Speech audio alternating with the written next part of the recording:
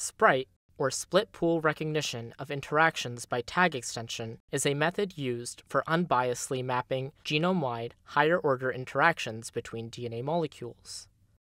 First, cells are dual cross-linked with DSG and formaldehyde. Cells are lysed, and the DNA is fragmented using sonication and DNasing. Cross-linked lysate comprising of DNA-RNA protein complexes is then covalently coupled to NHS ester beads. DNA is blunt-ended and DA-tailed using end repair and DA-tailing enzymes. DNA phosphate modified adapter, or DPM, is ligated to the ends of end-repaired DNA.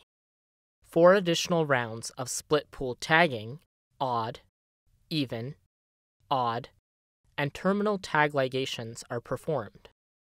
We refer to each series of ligated tags, shown here, as a SPRITE barcode. Split pool tagging works as follows. We first split the sample 96 ways into a plate of barcoded tags. Tags are ligated and the sample is then pooled into a single tube. 5 total rounds of split pool tagging are performed to achieve over 8 billion unique combinations of sequences.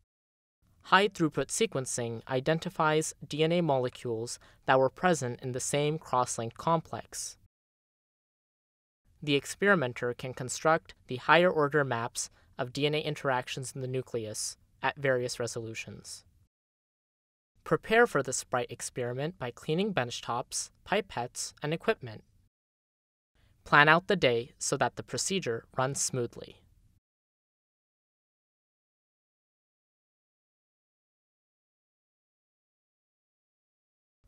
Transfer NHS beads into a clean 1.7 ml low-bind tube.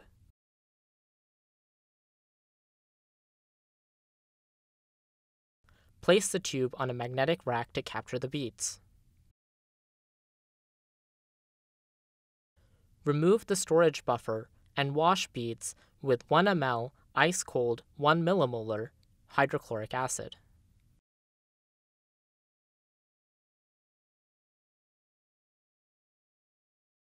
Wash beads with 1 ml of ice-cold 1x PBS. Add 500 microliters of coupling buffer to the beads. Vortex to mix. To resuspend the lysate to a final volume of 500 microliters, add coupling buffer to the DNased lysate. Vortex to mix. Start coupling by transferring the diluted lysate to the NHS beads. Vortex to mix. And then place the beads on a rotator overnight at 4 degrees Celsius. Place beads on a magnet and remove 500 microliters of the flow-through.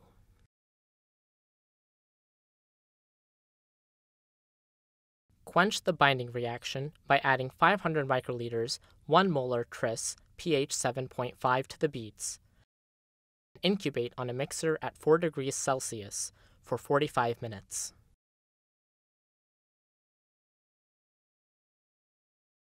Wash the beads twice in modified RLT buffer.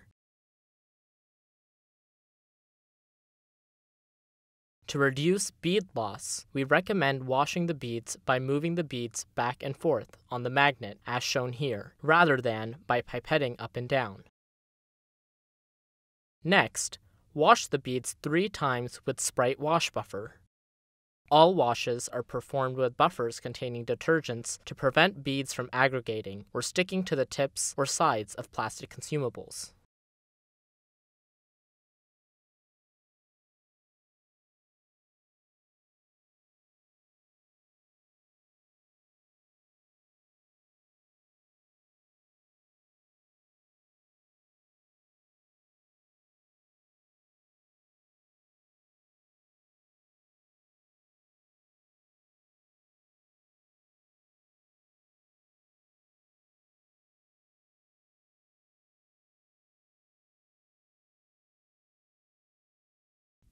Next, we will blunt the 5' and 3' ends of the DNA molecules to prevent unwanted ligation.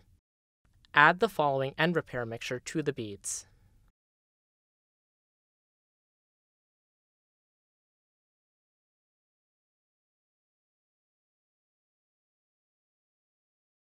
Incubate on a thermal mixer for 15 minutes at 24 degrees Celsius, 1200 RPM. During the incubation, make the master mix for the detailing reaction. Once the end repair reaction is complete, remove the tube from the block, touch spin, and magnet separate. Wash the beads once with modified RLT buffer and 3 times with SPRITE wash buffer. Spin the beads down quickly in a tabletop microcentrifuge and place back on the magnet to remove any residual liquid. Next, perform detailing. Add detailing mixture to the beads.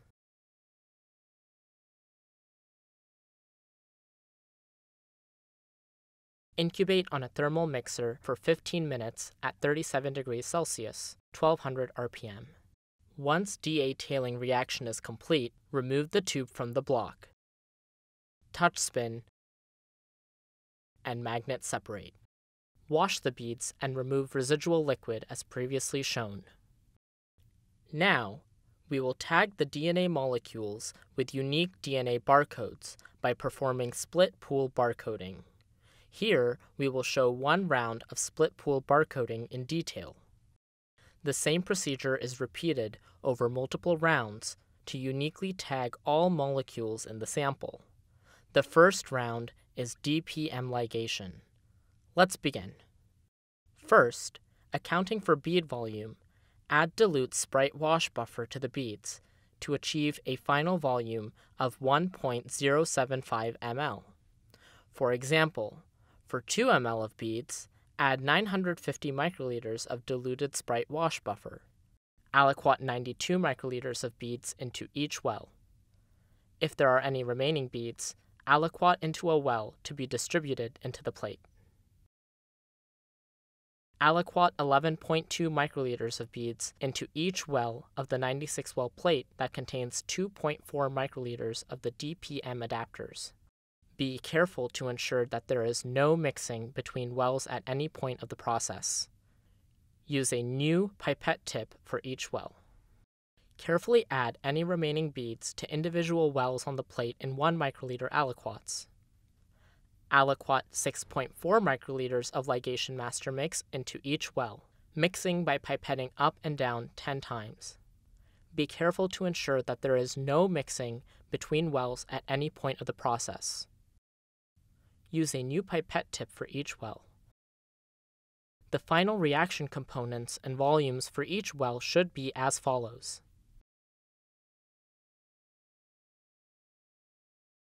Seal the plate with a foil seal and incubate on a thermal mixer for 60 minutes at 20 degrees Celsius, shaking for 30 seconds at 1600 RPM every 5 minutes to prevent the beads from settling to the bottom of the plate.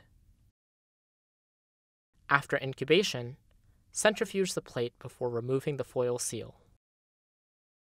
Quench the ligation reaction by transferring 60 microliters of modified RLT buffer into each well of the 96 well plate.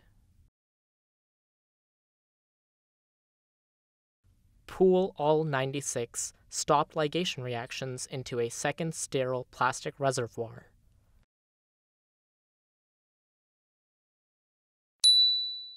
Transfer the ligation pool into a 15 ml conical tube and magnet separate. While the beads are magnet separating, rinse the reservoir with 1 milliliter of modified RLT buffer to collect any remaining beads and transfer to the collection tube. Dispose of modified RLT buffer in an appropriate waste receptacle. Resuspend beads in 1 ml SPRITE wash buffer.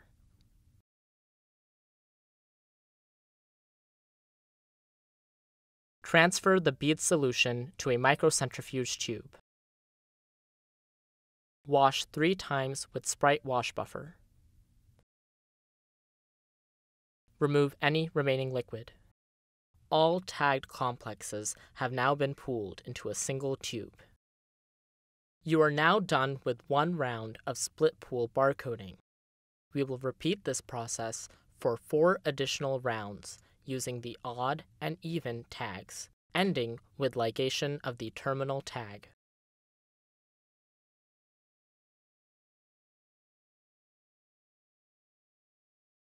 As before, add dilute SPRITE wash buffer to the beads to achieve a final volume of 1.075 ml. For example, for 2 ml of beads, add 950 microliters of diluted SPRITE wash buffer. Aliquot 92 microliters of beads into each well. If there are leftover beads, aliquot into a well to be distributed into the plate. Repeat the process for the remaining 4 SPRITE rounds. After 5 total rounds of split pool barcoding, barcoded DNA is ready to be eluted from NHS beads and reverse cross-linked overnight. Resuspend the beads in SPRITE Pro-K buffer so that the final beads and buffer volume is 1 ml. Remove 8 5% aliquots into clean 1.7 ml microcentrifuge tubes and elute the barcoded DNA from the beads. This serves as an additional round of barcoding so that the total number of unique barcode combinations exceeds the number of DNA molecules in the sample. The remaining lysate on beads can either be stored in modified RLT buffer at 4 degrees Celsius or also eluted in 5% aliquots. Incubate at 65 degrees Celsius overnight. We will now transfer eluted material to a new tube. After reverse cross-linking, the barcoded DNA is no longer covalently linked to the beads. Magnet separate to isolate barcoded DNA, which is now in the supernatant. Place the microcentrifuge tubes on a magnet and capture the beads. For simplicity, here we are showing only one transfer. Repeat this procedure for the remaining 5% aliquots. Transfer supernatant from each aliquot into 8 separate microcentrifuge tubes. To maximize recovery of barcoded material, rinse the beads with 25 microliters of water. Vortex and recapture the beads. Transfer supernatant from each aliquot to its respective tube for a combined volume of 125 microliters per tube. Discard the beads. The sample is now ready for library amplification. Refer to the SPRITE protocol for details on how to proceed. Here is an example bioanalyzer trace of a DNA SPRITE library after PCR amplification. Great work. Now the sample is ready for sequencing.